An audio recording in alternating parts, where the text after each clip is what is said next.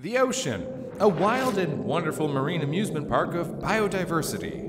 But have you ever wondered if the ocean is too diverse? Because what terrible nightmare world would allow this to exist?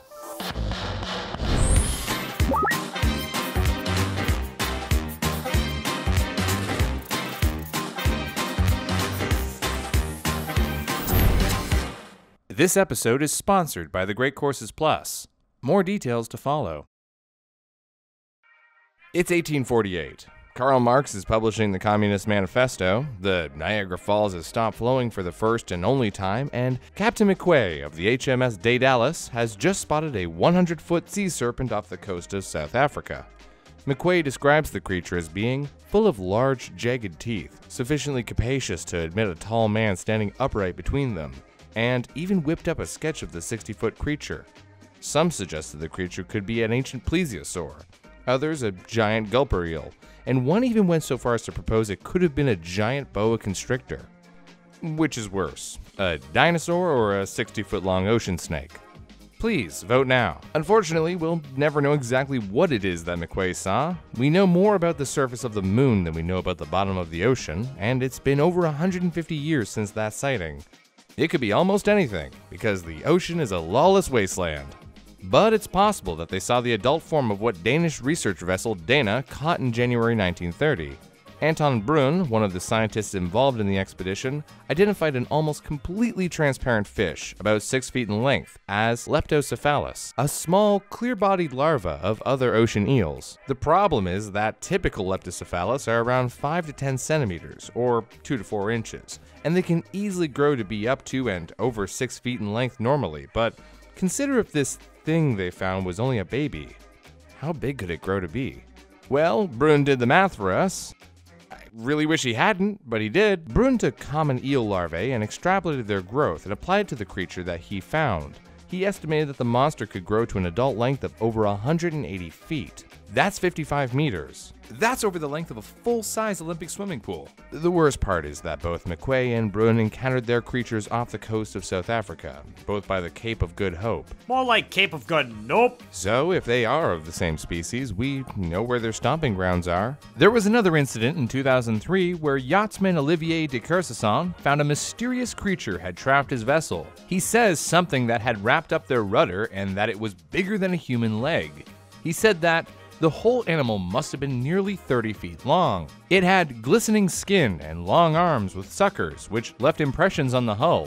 Have any idea of what it could be? What it is an H.R. Geiger monster come to life. It was most likely the Architeutus dux, or as it is better known, the Giant Squid. The Giant Squid is known as one of the largest invertebrates on Earth. Their actual size is disputed, but statistically they can grow to around 65 feet long from head to tentacle, which is about double the length of a typical yellow school bus. The mantle, which is just the main body portion of the squid, can grow up to 10 square feet, with eyes about a foot in diameter. Giant squids have 2 long feeding tentacles, which are covered in thousands of toothed suckers they use to pull prey within range of their 8 other tentacles. Once an animal is trapped within the arms of this Lovecraftian horror, they are pulled in towards the sharp beak at the center of its mantle, where prey is sliced up into bite-sized fish giblets. Have you ever seen one of these little marble boys rolling around in your bedroom? Oh, those little roly-polies. I love those things. But what would you say if I told you they could grow to, like, I don't know, the size of a small cat? You'd want to burn your house down, right? Because that's what I considered doing when I found out about this, but hold on to those Molotov cocktails for a second. They can only grow that large at the bottom of the sea. I don't light anything on fire anymore. Crustaceans of the genus Bathynomus, like their smaller cousins, have the ability to roll into a ball when in danger, protecting their soft, chewy insides with a hard carapace. They primarily live at the bottom of the ocean, but they do have the ability to swim freely through the water. Some have even been found at relatively shallow depths, so it is believed that they vertically migrate at times. Isopods are carnivores, but they are also what's known as facultative predators, which are defined as predators that both hunt and scavenge for food. They are also known to be able to go extended periods of time without eating. Interestingly enough, there was a giant isopod in Toba Aquarium in Japan's Mie Prefecture named simply No. 1. Who decided to stop eating in 2009, and didn't eat anything until it passed away in 2014. Number 1 even learned that their caretakers wanted them to eat, so they started pretending to nibble on fish just to appease the humans around them. The venerable Neil Gaiman once said, "I think hell is something you carry around with you, not somewhere you go." And as beautiful and poignant as that is, he's dead wrong. Hell is at the bottom of the Gulf of Mexico. Now I hear you asking, why, Brew? Why? It's just filled with salt water and crude oil. Remember this? I wish that I didn't, but I do, and here we are, still talking about it. About 200 miles off the coast of Houston, Texas, at the oil platform Perdido, a remote-operated vehicle, or ROV, spotted the long tendrils of some mysterious creature floating some 2,294 meters, or 1.5 miles under the sea. Jürgen Guerrero Comritz for the Biodiversity Data Journal characterized this monster as a member of the genus Magnapinna, otherwise known as the big fin or long-armed squid, but the exact species is up for debate, since it's hard to discern anything else from the shaky ROV footage. We know this because of the thicker regions of the arms and tentacles held at nearly right angles to the body axis, and the presence of a large central fin along the mantle, the body of the squid. What makes these squids so unique is not just their size, but specifically their length. The Magnapinna in the video is estimated at about 8 meters long, by comparison to the size of the riser, that oil drum looking thing in the video, but again, it's very hard to tell exactly. Scientists typically determine the total length of the Magnapinna is about 12 times its mantle length, though only 11 specimens are known and deposited in collections worldwide, so most of what we know about the Magnapinna is speculation. Scientists believe that it eats by dragging its tentacles across the seafloor and snatching up smaller creatures. The question is, how smart is this creature? If the Magnapinna is an active predator, one that deliberately hunts different animals, then we can assume that it would be quite smart. Other cephalopods, like cuttlefish, are able to recreate the colors, patterns, and textures of their environments with their skin. Some squid can even deliberately edit their own DNA, and there are octopus which are able to learn by watching the behaviors of others. So it could be a hyper-intelligent deep-sea tripod straight out of War of the Worlds, or, you know, just a dangly drifter boy floating through the abyss. Bro, I'm ashamed to be your friend. Okay. You left out so many important details. Oh, I mean, if you have anything you'd like to contribute. How about the fact that Magnapinna squid are actually time travelers? Or that all crustaceans possess latent psychic abilities? And eels? You mean water snakes? Not a fan, bro. Here, I've got a guy you should check out. Here we see the majestic moray eel in its natural habitat. This isn't for real. No, it absolutely is. Huh. Fair point. But still wrong. Folks, you need to be careful about where you get your information. Staying informed is a job we take pride in, but that job has become a lot easier after partnering with our most recent sponsor, The Great Courses Plus. The Great Courses Plus is an on-demand subscription-based video learning service. What makes these courses so great is that they've got one for basically everything. No, seriously, I mean, there are more than 11,000 video lectures. Philosophy, birds, the Dark Ages. If you've been looking to expand your knowledge in a field that interests you, there's very likely a great course to do just that. Come on, you think I'll just believe anybody on the internet that easily? No.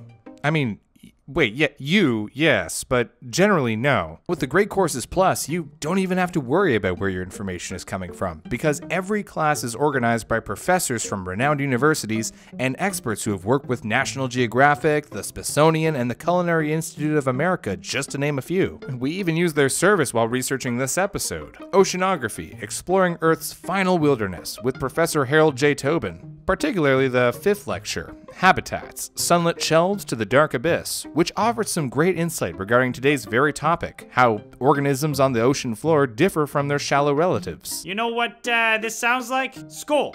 Nice try, Hermit. Well, you could say that, except there aren't any tests, deadlines, or schedules, and you could educate yourself at a pace that you're comfortable with across a myriad of devices, like your TV, phone, or desktop.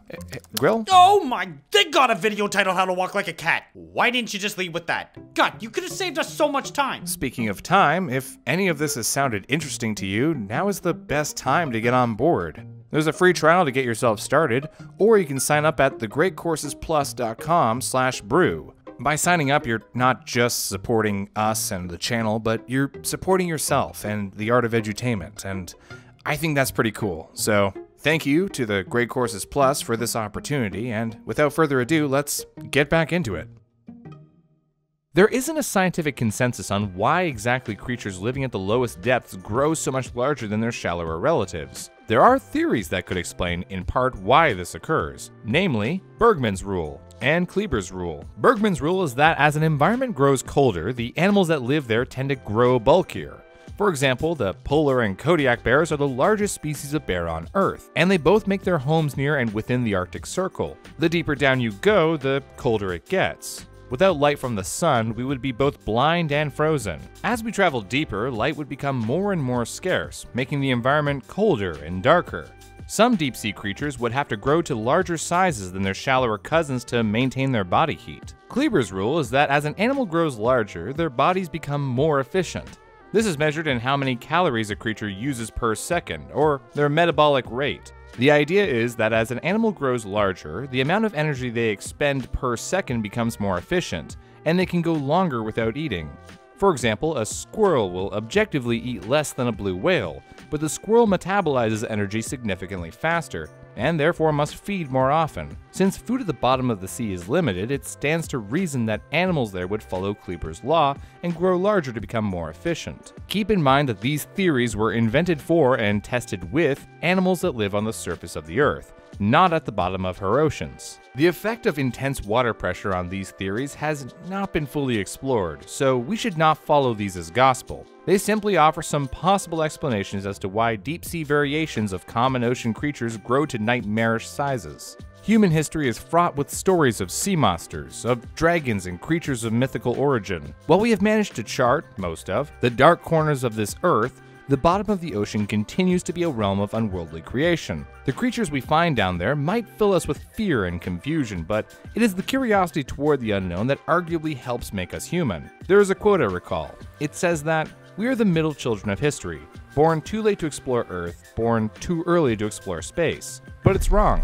There will always be mystery wherever or whenever we happen to be. It's just up to us to find it. Who knows, it might just be waiting for us to swim deep enough.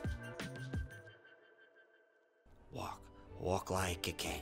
Walk like a cat. Meow, meow. Meow, meow, meow, meow.